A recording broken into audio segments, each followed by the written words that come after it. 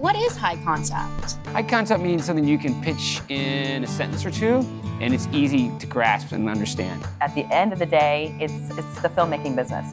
And so if you can sell it in a short snippet, that's usually high concept. And it usually is more plot-driven than internal. The less words required to describe your film, the more broad and universal its appeal. Wait, we can see everything up here.